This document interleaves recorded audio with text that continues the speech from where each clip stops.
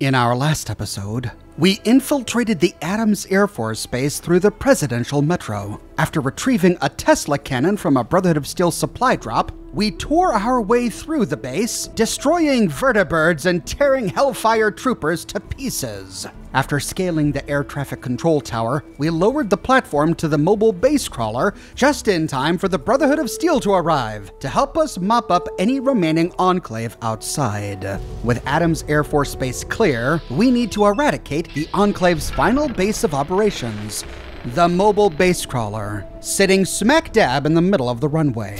The mobile base crawler is a huge, multi-level rectangular box sitting atop a bunch of treads. Before the war, this was a mobile launcher platform. In our world, this is used by NASA to support the space shuttle at Kennedy Space Center during build-up and launch. It was used to support the Saturn V rocket stack for the Apollo 11 mission and Space Shuttle Atlantis. To find one of these here at Adams Air Force Base gives us the impression that pre-war America didn't launch into space from Florida, but instead from Maryland. I think it's doubtful the Enclave would have found this thing in Florida and dragged it all the way up here. But in the hands of the Enclave, the mobile base crawler now has a very different purpose. Instead of a large rocket with support scaffolding, we find a huge communications tower with satellite dish and a number of vertibird landing pads. It is this base that they used to control the missiles that they rained down upon Liberty Prime. To put an end to the Enclave's tyranny, we must now climb the ramp and open the door to enter the mobile base crawler. We arrive in a darkened room dimly lit with blue flickering light. We see that the light is coming from a force field blocking our path. Next to the force field is a repulsion field control panel. Activating it, we find 4 options. We can do nothing, which does nothing. We can smash the control panel. Ouch! The panel seems to have faded a bit. Target locked. Go. Oh, and people can pass through it. When we try to pass through it, we take a little bit of damage. We can pass an explosives check of 50 to set a timed charge. Backing up a bit. And this destroys the console. But since it was a timed charge, we had enough time to back away before taking damage. But we still take damage when passing through the field. Or we can pass a science check of 80 to turn off the repulsion field. And now we can pass through safely. We see a pathway off to the northeast, or we can turn south towards a repair station. We'll go south for now. We see scrap and junk hidden in the nooks and crannies against the wall. Moving along this wall, we find an ammo crate, then 2 more next to a destroyed Mr. Handy. And as we round a corner, we find... Oh man, don't hurt me. I just work here. It's a guy named Stiggs. Okay, what are you doing here, Stiggs? I work on the robots. I fix them up. I saw what you did before you got in the base. You're not gonna hurt me, are you? Yeah, I'm gonna hurt you. Please! I never did anything to you. I'm out of here! Only one of us will walk away alive. On his body, we find a Robco jumpsuit, which grants +5 to repair. But it's not particularly rare. Or we can say, hurt you? I wasn't planning on it. Oh, thank goodness. I'm Stiggs. Nice to meet you. Likewise. I was wondering if you could answer a few questions. Man, I'm glad you realize I'm not one of the bad guys. I'll be happy to answer any questions you have. The only reason you're still alive is because I want information. Right. Well, let's get down to it then. Ask me anything you want. What type of defenses are upstairs? Well, just above us is a Deathclaw research facility. Most of the Deathclaws are out fighting, but there might be 1 or 2 left. There are also a bunch of robots in the facility, and they're all controlled through the mainframe. There are also some military types left, but not nearly as many as there used to be. We can pass a robotics expert check to say, all of the robots are run off of a V-31 mainframe? Huh. It's nice to finally meet someone who knows what the heck I'm talking about. It's actually a modified version of the V-29, but response recall protocol is improved, and the data transfer is much more secure. If you got into the mainframe, you could control all of the robots in the facility, Ooh, I like the sound of that. So where exactly is this mainframe? Well, you'll want to get to the floor above and then make your way to the middle. That's where the mainframe is. Middle, got it. Well, how do I get to the satellite tower? Well, the satellite tower is right on top of the base. I'm sure you saw it before you came in. You're going to have to make it to the central control area before you can get on top of the launch platform. Once you're on top of the platform, you're probably going to have to make your way past a bunch of soldiers before you get to the tower. You're really helpful. Why should I trust you? I've been trying to get out of here for a while. See, I've done things for the Enclave. Things I can't say I'm proud of. But a man's got to eat. When the Enclave picked me up, I was starving and suffering from radiation poisoning. I felt I owed them. Now it's time to leave. You'll make a great distraction while I make off with a few robots and supplies. I help you, and you help me. Okay, I see how it is. Well, good luck out there, Stiggs. It was nice meeting you, but I have to get while the getting's good. Maybe I'll see you around. Come on, Sparky. Hoover, let's go. And with that, Stiggs walks off with his pet robots, Sparky and Hoover. We don't ever see them again, but hopefully they'll live long and happy lives. So this was Stiggs' workshop. We find a couple of containers down here, a first aid box, an Enclave crate with missiles inside. We find another one of those repulsion fields. We can turn it off to find a little supply nook.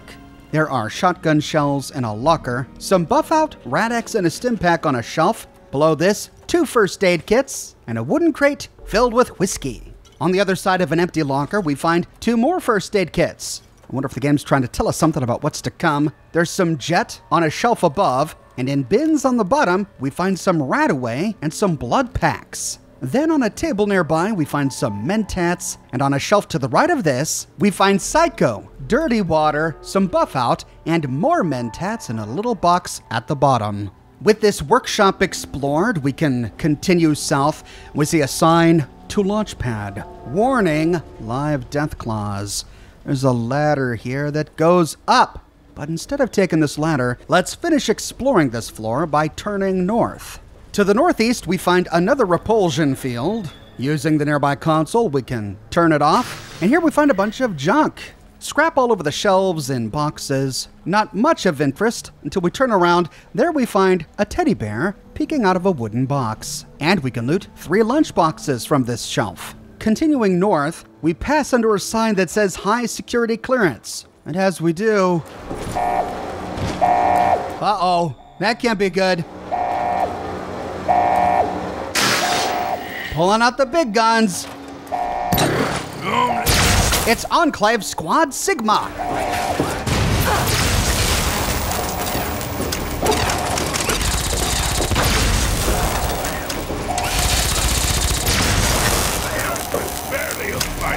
Enclave Squad Sigma is the most elite fighting squad in the Enclave. But between Fox and yours truly, we made quick work of them. We can walk away with a ton of Enclave armor and big weapons, but by now we're drowning in it, so we'll just loot their fingers and move on. To the northeast, we find another repulsion field. This one is labeled Armory. After turning it off, whoa, we find all sorts of goodies. Enclave armor in a crate, 4 ammo canisters on the ground, a sniper rifle and a combat shotgun on a counter above it, a Gatling laser on the counter next to this, missiles in a box below it, missiles in a box next to it, electron charge packs and a stealth boy on the counter above it, and then a whole bunch of explosives on a table nearby. Plasma explosives, pulse grenades, Psycho, Buff-Out, a laser rifle, and a super sledge. We can then rifle through some shelves to the southwest. Just a bunch of junk, but we do find a first aid kit and some Mentats on a top shelf. And that's the first level of the mobile base crawler. All right, not too bad. I'm not turned around just yet. On this northern side, we find a staircase leading up to a launch pad and the dormitory. Well, looks like we have 2 choices, a door on either end of the base crawler. To continue, we'll go through this northern door. On the other side, we arrive on a small room with a door to the west and one to the east. And we see an Enclave officer. Let the best pass first. On the body of the Enclave officer, we find the high clearance key card. This will prove useful in just a bit. According to the sign on the wall, we are near the dormitory. And we see some arrows pointing to the launch pad. Turning the corner. Ah!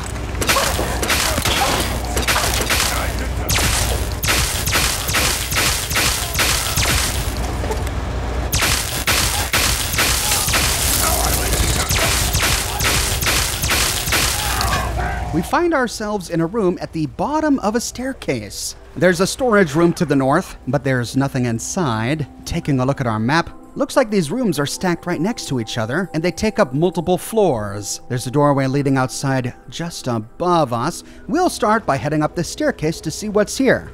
At the top, sure enough, we find the door to the launch pad. Oh, but it's locked with a very hard lock.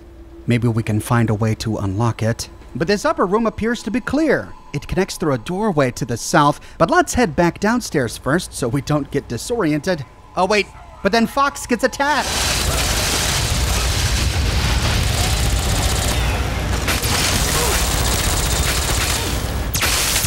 Now I release you. Alright, forget downstairs for now. Heading out the door, it looks like we're still firmly in the dormitory. Turning east for now, we see a door to the left, and sure enough, it leads to a dormitory. Lots of beds, but nothing really else of interest here. We find a staircase leading downstairs to another dormitory. Wow. So this is where they've kept all the Enclave. On this lower level of the eastern dormitory, we find a couple of containers to the east. One is filled with missiles, another is filled with flamer fuel, and we find a first aid kit on a shelf. Turning south, we can open a door, which leads to a hallway. Across the hallway is a door to storage. Not much here. Oh, we find some skeletons in the corner.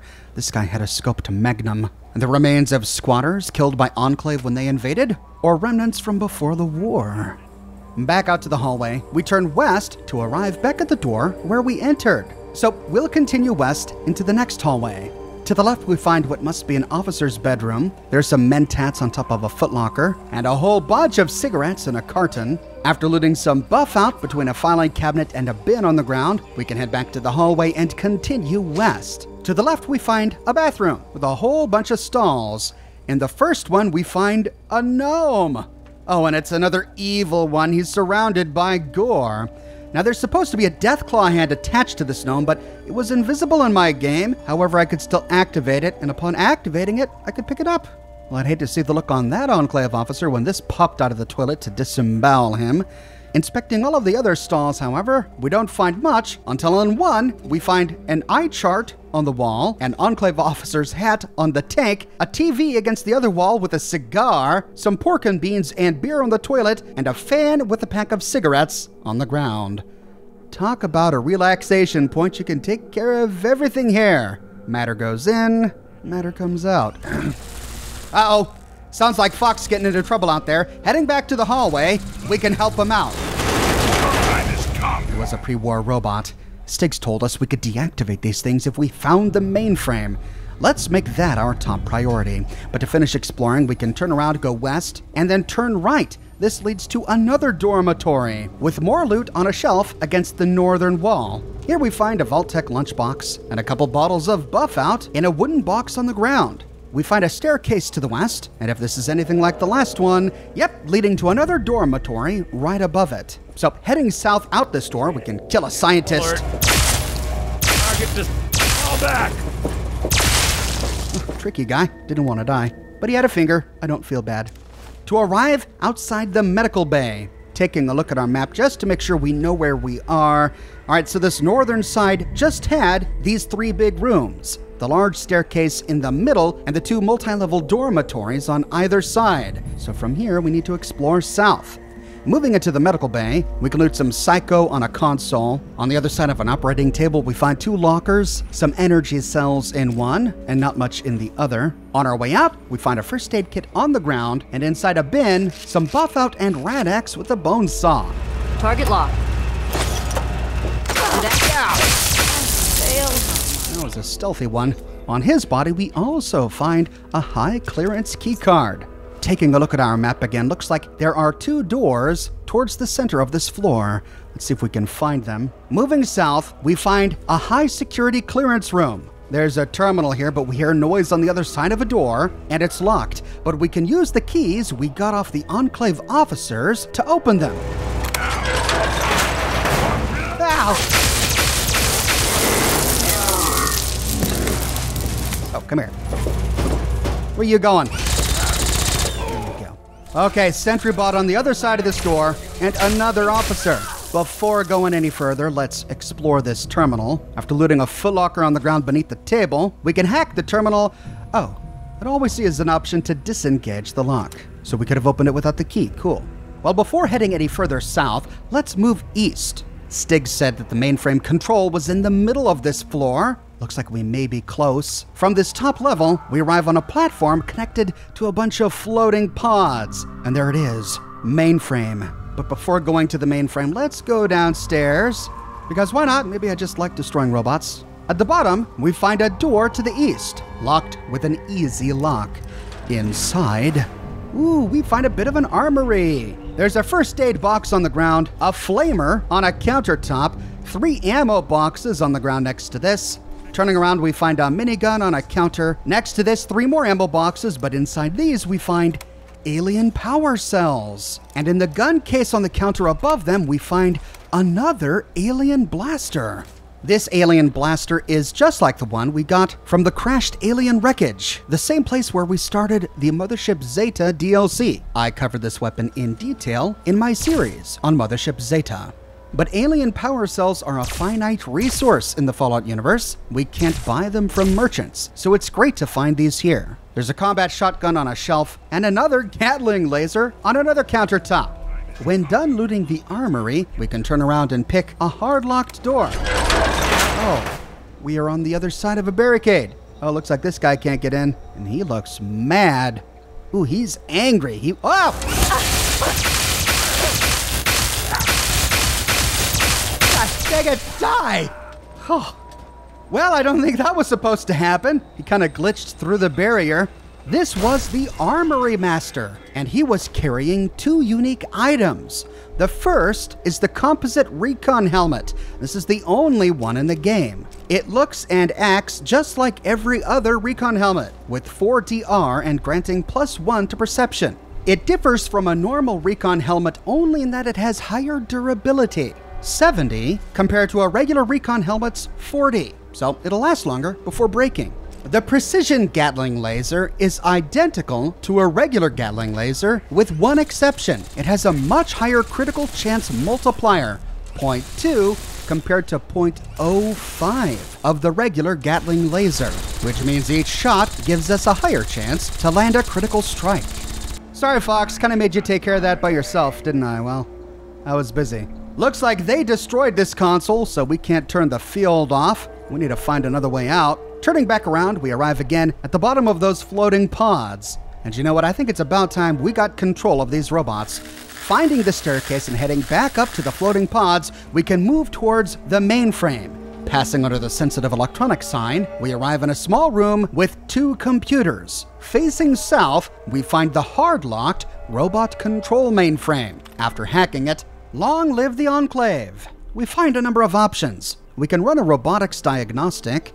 Robots are online and on defensive mode. Now, from here we could perform safety shutdown, which simply turns them all off, scramble the robot targeting parameters, which makes them equally hostile to the Enclave and us, or we can pass a robotics expert check to program the robots to only target the Enclave.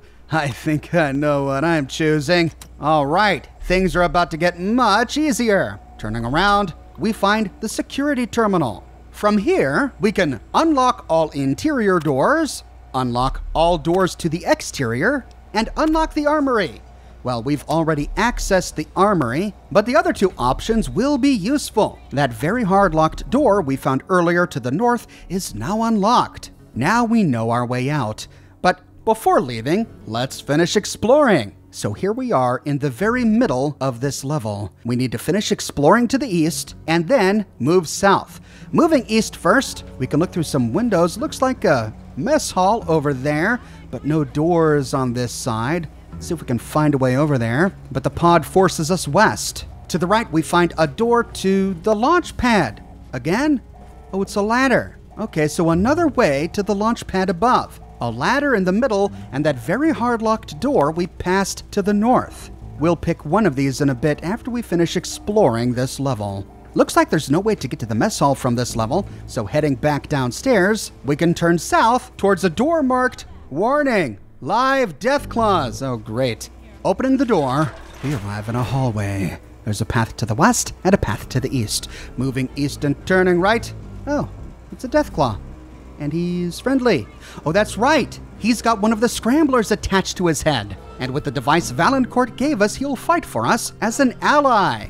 A welcome addition to the team. Let's release this guy by activating the nearby console and turning off the repulsion field. Hey, buddy. Welcome to the party. Good job. What? Your time. What are you doing? Fox! What?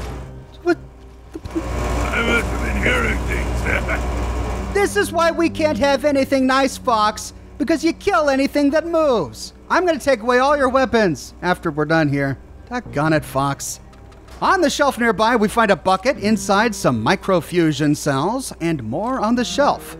Taking a look at our map, we're beginning to move south, but there's that room to the northeast. Let's see if we can find a way there. Heading back to the hallway. Oh, this just leads to that armory. Up a turret. Oh, wait a minute. Oh, it wasn't attacking us. Oh, that's right. It also is considered robot security. Okay, cool. So we don't have to worry about turrets. We see that same force field that we saw within the armory, but we can't deactivate it because Fox and the security bot destroyed it. Then going through a door to the northeast, we can head down a hallway to round a corner back to the dorm. All right. So the north and the west completely explored. Oh.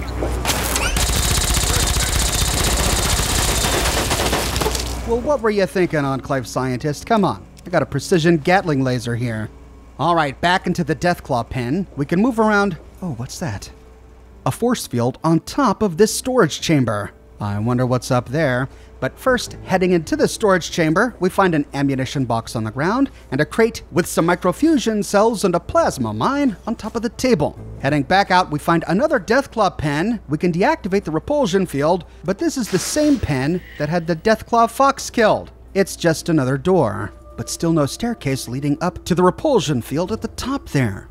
Let's keep exploring to find a way up. Moving southwest, we find another storage room, but this is empty. Taking a look at our map, we're almost at the southern end of this level. A few more rooms to explore. Moving south, we find the hatch leading to the ladder that we saw in the level below, the one that was near Stig's workshop. So had we taken it, we would have popped out right here, near to the Deathclaws. Turning west, we find a bit of a workshop. There's a workbench to the right, and a number of shelves, boxes, and containers to the south. In the Enclave footlocker, we find some caps. There's a first aid box on a shelf, and some flamer fuel in a bin under a book. Oh, you die. Yeah!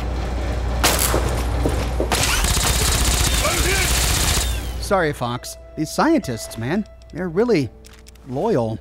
Continuing west, we can leave the workshop by going through a door that turns north. Here we find a ton of scrap on some shelves against the wall. Lots of stuff here. There's some scotch in a box at the bottom, some cram in another box, a Vault-Tec lunchbox on a nearby shelf, beer in another box, and pre-war money in the last one. Here we find a staircase leading up. This leads up to the mainframe. It's that same staircase we chased that scientist down. Let's make sure we finished everything on this lower platform. Heading back towards the Deathclaws, we can move east towards the staircase we first descended, and it's here we find a bunch of Aqua Pura. Oh, the Enclave. More clear evidence that they have been waylaying Brotherhood caravans to steal Aqua Pura. Taking the staircase up, we can navigate the catwalks up here to try to find a way to that area above the storage room that's sealed off with force fields. On top of one storage area, we find a console. In a bin nearby, hiding under some books, is some Radaway. Moving south, we see the force field over there. There's a hallway to the north and another platform right behind us to the south. Moving south first, we see a Deathclaw in stasis. Don't know if he's going to be fit to help us. Nearby, we find the Deathclaw Research Terminal, but it's locked with an average lock. After hacking it, all we find are two options: enable or disable the Deathclaw field. See, which field is this? If we disable it, well, it appears nothing has happened. If we enable it, peering over the side, oh, okay, so it was just that field we disabled from the ground earlier. We'll turn that back off. That appears to be it for this side. So turning north, we can move down the hallway, where we can go west or east. Looks like east brings us closer to that force field. Turning north, there's the mess hall, and turning around leads to sensitive electronics. We see the force field, but we know how to take care of that. Using the nearby console to turn it off, we can step inside. And here on a table, we find the slow burn flamer. This is a unique item. Yet another unique flamer in broken steel. Remember, we found the rapid torch flamer in the Atom storage facility in our last video.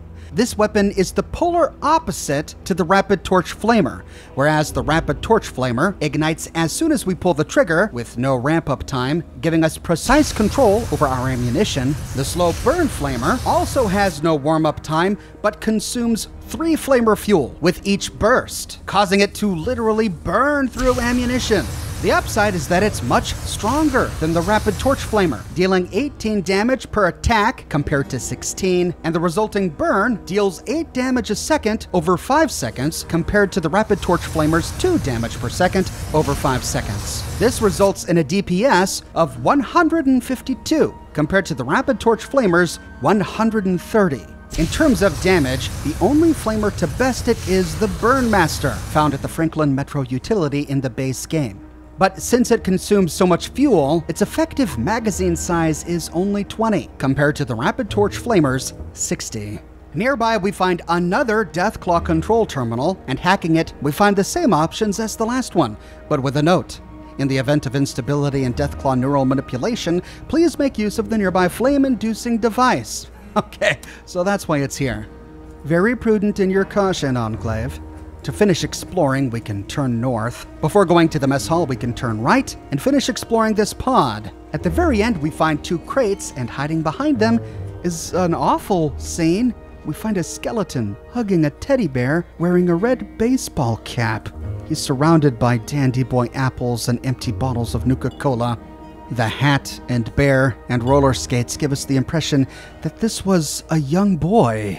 Perhaps he came here to hide after the bombs dropped, and when he ran out of food, not wanting to eat the apples for some reason, he hugged his teddy bear and starved to death. Well, we can just take that. He won't be needing it anymore, and we can give it to little Marie. Turning around, we can move north. Oh! Fall back! No more time to die. Take care of some business and move into the mess hall. In typical Enclave fashion, each place setting is perfect, just like we found at Raven Rock. To the northwest, we arrive at the kitchen. The kitchen is in much greater disarray. Dishes and silverware and trays everywhere. There's a first aid box on some lockers. Not much in the lockers. Lots of boxed foods on a nearby table. We can snag the sugar bombs for Murphy. After examining a refrigerator filled with some food, we can open a door to the east. This leads us to a hallway, connecting to the mess hall to the right, and sending us towards the dormitory to the north. All right, with that, we have fully explored this level of the mobile base crawler. Now we have 2 options. We can climb up the ladder in the middle of this floor, or we can open the door to the north to the launch pad. We arrived to hear sounds of battle, heading up the nearby stairs. Oh, it was the robotic security. Oh, a vertibird. They can't take care of that, but I think I can.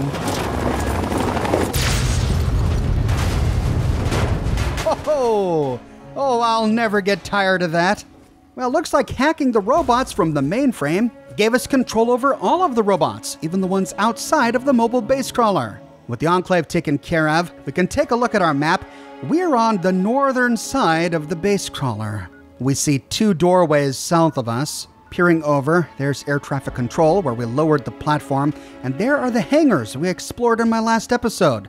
And there, right on top of the mobile base crawler, is the satellite dish that we're trying to get to. Before we head that way, though, we see a staircase going over some pipes in the middle of this level. Moving over them, we find a floating pod. There are 3 Enclave crates just outside this floating pod, with missiles, flamer fuel, plasma mines, and electron charge packs. Heading into the floating pod, we find even more ammo boxes. On the ground and behind us, we can walk away with missiles and Enclave power armor. Then in the southeastern corner of this pod, oh, what's this? Oh, it's a hatch. This leads us down the ladder we saw in the middle of the floor below. So now we know where this went. Well, that leaves only one path forward. That's to head back up, go towards the vertibird landing pad, and turn south. But just as we're about to head south, we hear more vertibirds off in the distance. All right, has my aim improved since our last episode? Oh yes! One more, can I get it? Oh yeah. What, that's it? No more? Oh. Moving south, we can loot more containers on the ground with plasma grenades and power fists. And then rounding a bunch of crates, we find the Enclave, hunkering down near a pod by the satellite dish.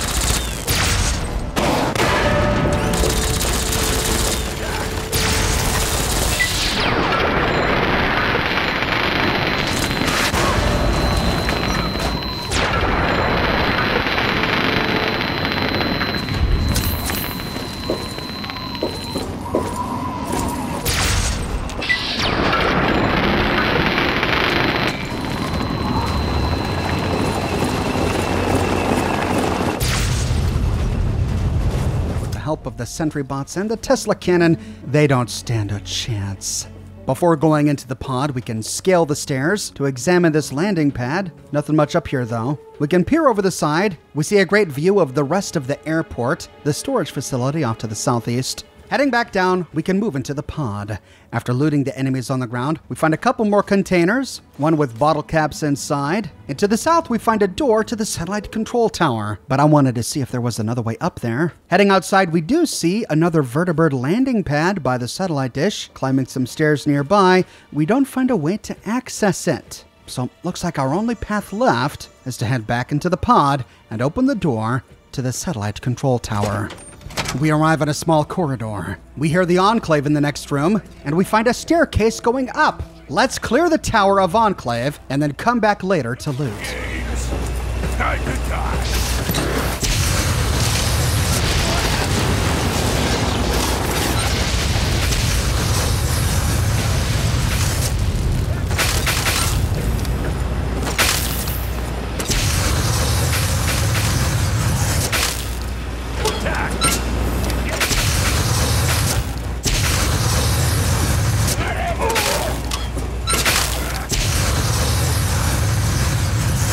All right, this thing's too slow.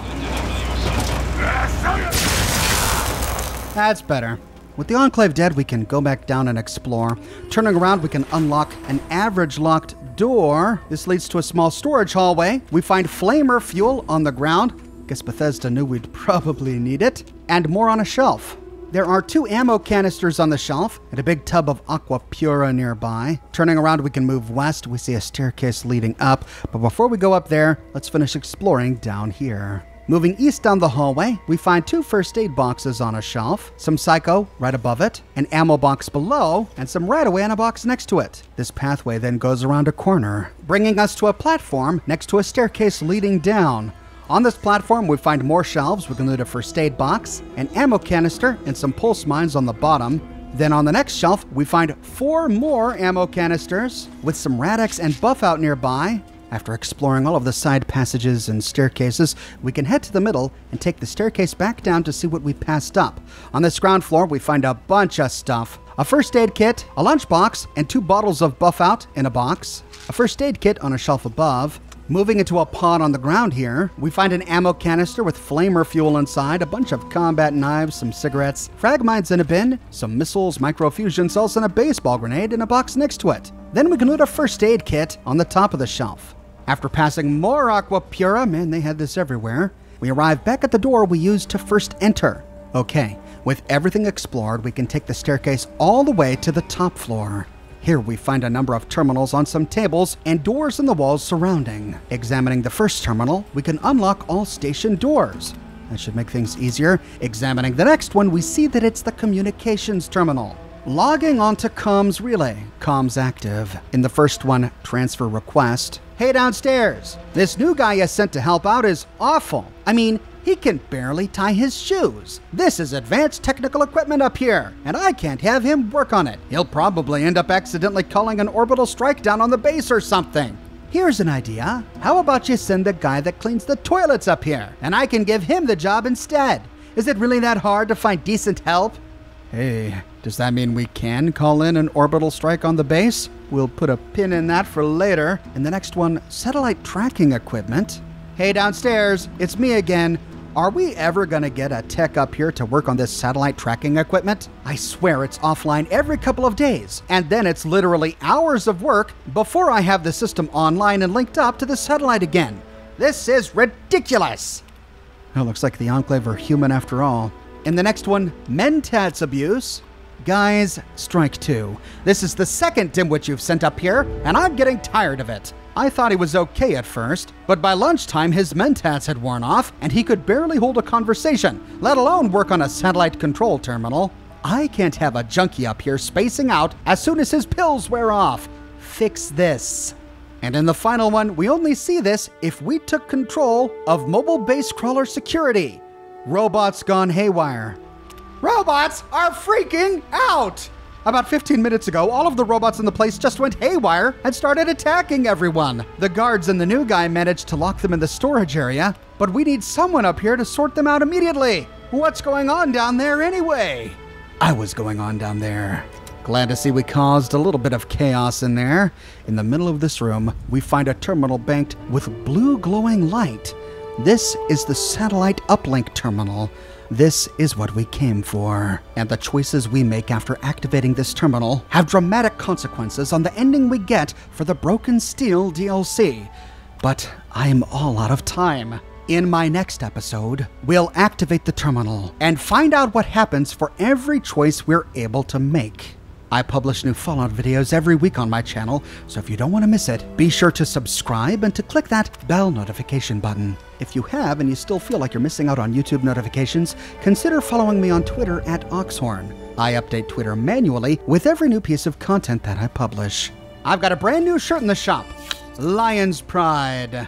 The Brotherhood does its best, but sometimes they need something a little special. That's where Lion's Pride comes in.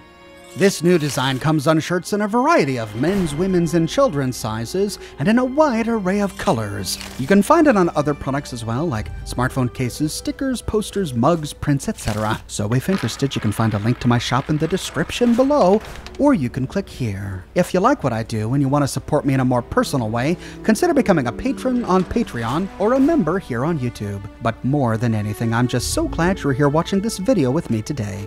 Thank you so much for watching, and I'll see you soon with the dramatic conclusion to Broken Steel.